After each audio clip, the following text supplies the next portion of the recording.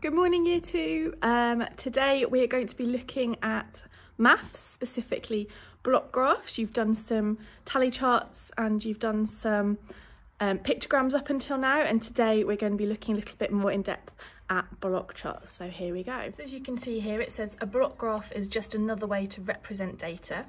In the case of today, the data we've got is favourite superheroes in Year 1. And the block graph that we're going to be creating is going to look as its base a little bit like this under here. So this is what we are aiming for. So block graphs have got lots of different features. They have got, of course, like our other graphs or our other charts, a title.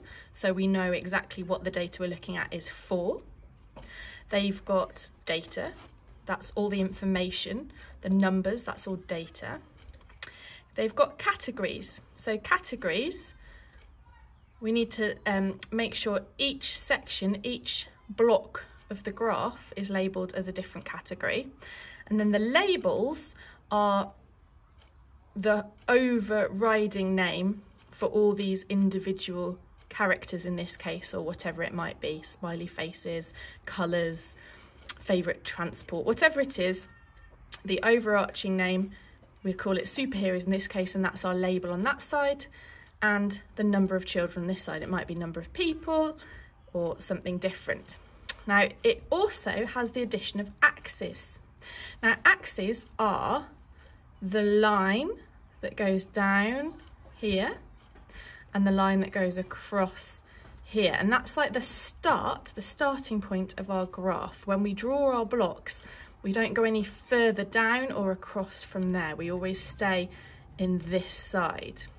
Okay, now the y-axis is our axis that goes down, our vertical axis. Our x-axis is the axis that goes across, our horizontal axis. Now we have done this before, but I know it's tricky to remember, so see if you can test yourself a little bit later on with the names of the x and the y axis. So now what I'm going to do is I'm going to start to model how to draw a block graph. Now obviously you don't all have a computer screen like this, so I'm going to switch to me drawing on the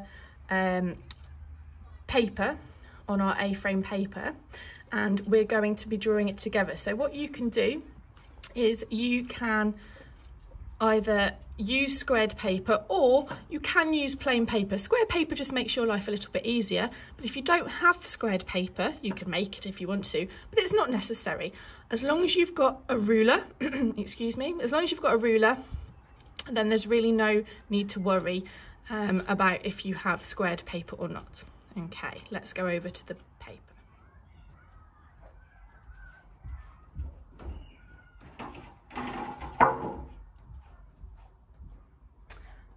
Okay, so sorry, you might not be able to see my face. I'm too tall for this filming.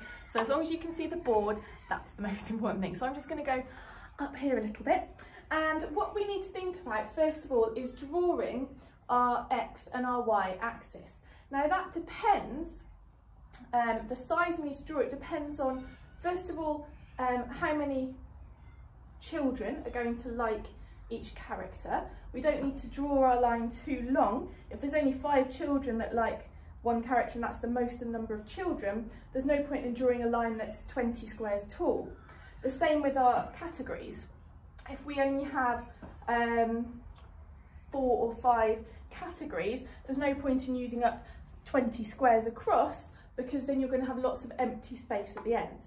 So with our data, and you've got the sheet of data, what we need to think about is how many superheroes there were. Now I know there were 5 superheroes, okay, and I also know that there were 5 children that liked the largest amount of superheroes. So 5 up and 5 across. If you want to double up, just to give yourself a bit of a bigger chart, that's fine. So we're going to go 10 up and 10 across. So what you want to do, always with a ruler, remember, we never draw lines without our ruler because we want to make sure it's nice and straight. From this line up here, or let's go one further down so we've got room for our title, we can go 1, 2, 3, 4, 5, 6, 7, 8, 9, 10. Now, if you're not using squared paper, you can use the guides on the ruler, the centimetre guides on the ruler for that. If you're using squared paper, you can use the squares to count it. Well, I'm just going to fit mine in at the bottom. So again, because we're doubling up this time, each category is going to get 2 squares. 1, 2, 3, 4, 5, 6, 7, 8, 9, 10. Fantastic. Now, can you remember which was the x-axis and which was the y-axis? There's a good question for you. So remember the x-axis was the one along the bottom, the horizontal, and the y-axis was the one going up here, the vertical axis. And what we can do next is we can label our axis. Now, obviously, I haven't got enough space to write number of children here. So what I'm going to have to do is I'm going to go on the side and write it down. Number of children. Now I've told myself that this is the number of children, I need to actually mark where each number is going to be. Now when I do this, you must remember to mark each number across a line, because the line that you can see is the top of that number. So if you do it in the middle, you're only going halfway up the square, so you need to go to the top. So we always start with 0 at the bottom, and again I'm going halfway across that square, and I'm going to go miss a line, because remember I've given 2 squares for each number. 1, 2, 3, 4, 5. So you can see there, nice and spaced out, and if you're on squared paper, each number is across the square. Don't go in the middle of the square, always go to the top and have your number across the middle of the square. Now we can think about the names of our superheroes that have to go along the bottom, our categories, and our label. So our label, our big overarching label, we were going to call superheroes.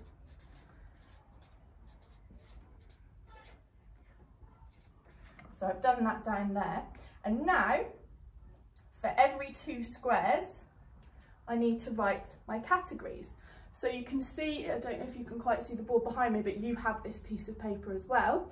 The first name, the first superhero is called Water Woman.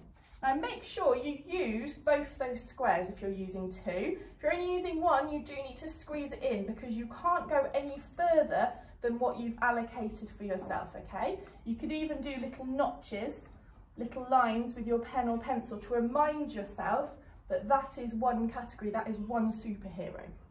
Then we've got Ice Lady. Then we've got Superdog. Then we've got Eco Warrior. And then we've got Fire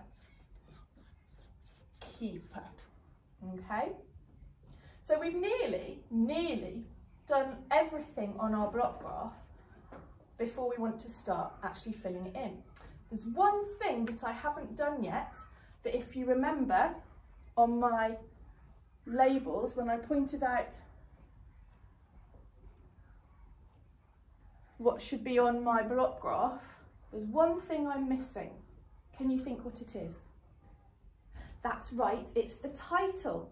And the title, well, as long as it explains what your graph is for, that's fine.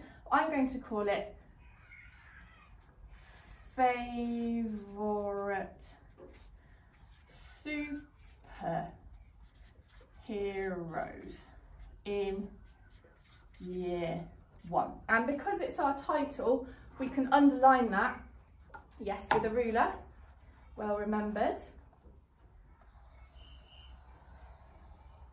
Fantastic. So there we go. Our block graph is ready to fill in. Now what we need to think about is the data that we're going to use to fill this in, and that means we need to count our superheroes. So if you've got your sheet, you need to count how many of each superhero there are. On that sheet or somewhere on your page, just note down how many children liked each superhero, And then what we're going to do is use that information, use that data, and transfer it onto our block graph. So the first one was water woman. So you need to count how many water womans you can see. And I know that there were 4 water womans on that page. So what I'm going to do is I'm going to count up the side here until I get to number 4.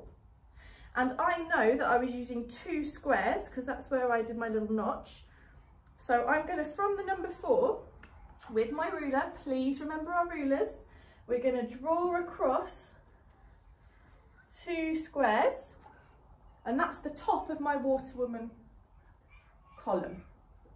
Now what I need to do is join it down to the bottom.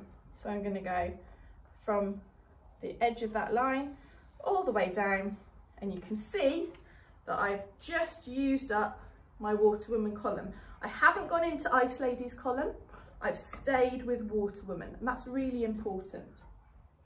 The next one we're going to do is Ice Lady. Now I want you to count up Ice Ladies. How many children liked Ice Lady? That's right, there was 4 children that liked Ice Lady as well. So again, we can come back to the number 4. Now this is water woman. Ice Lady is going to be in the same line. So actually what we can do here, this is quite easy for us, is we can just carry our line on another 2 squares. Remember, it is only 2 squares though, because this is Ice Lady only. We're not going into Superdog yet, he might be a different number. And then what we're going to do, because we always need to finish off our columns of our block graph, I'm going to draw that line down to finish it off, so that Water Woman has got 2 columns, Ice Lady has got 2 columns, and easily you can see here that 4 children liked Water Woman and 4 children liked Ice Lady. The next one we've got to do is Superdog. Now, count Superdogs. How many children liked Superdog? That's right, 5 children liked Superdog. So that means we need to look further. We need to go up 1 to number 5. Now Superdog's column starts over here. So I'm not going to draw a line straight from number 5 all the way across, okay? What I'm going to do is I'm going to extend the far line of Ice Lady up until I hit 5. And that's going to be the top of Superdog's column. Now I can go to the top of it and I can draw my line of 2 squares. You can see that I've got Ice Lady and Water Woman empty because they didn't reach number 5. I've just gone to Superdog. And again, just like the others, I need to make my column complete by going all the way down to the bottom. Okay.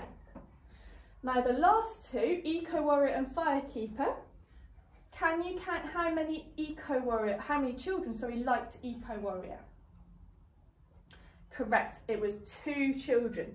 So this column is going to be much lower. In fact, 1, 2, it's only going to be this tall. So what you can do is you can lie your ruler all the way across from number 2. And where your Superdog line is here, that's where you're going to draw 2 across, okay? Again, you're not going to draw across the other columns because that's not data for those columns, it's only data for Eco Warrior column. And like we did with all the others, we need to finish it off. And the last one for Firekeeper, how many children like Firekeeper? Well, they're the only ones left, and it was 5 again. So what I'm going to do now is I know that this top line here is 5 because we've already done it for Superdog. So by holding my ruler against the far side of Eco Warrior's line, I can actually continue it up, stop when I get to the same level as Superdog, and then I can draw my column, hat, top, whatever you want to call it, across. Now because it's the end of my page, I can't really draw a line down the side because it will be falling off the page. If you have still got space, you need to finish your column all the way down. And once you've done that, you can either leave it empty like this, or what's nicer and what can sometimes help you is to colour each column a different colour and it then is really easy to understand, really easy to see what your data is on your block graph, okay? But yours should look something like this, with all your labels, your title, your columns, all in the right place, in the right order, and having used your rulers. Well done. There you go. I hope you enjoyed drawing your block graphs. They are really good fun once you get the hang of them. It's just remembering that ruler, remembering to be nice and neat, and really taking your time with each step. So if you needed to pause the video at any point to do that, to keep it up so that you can draw along, absolutely great. Tomorrow we're going to be answering questions about that data. So I will see you then for more maths.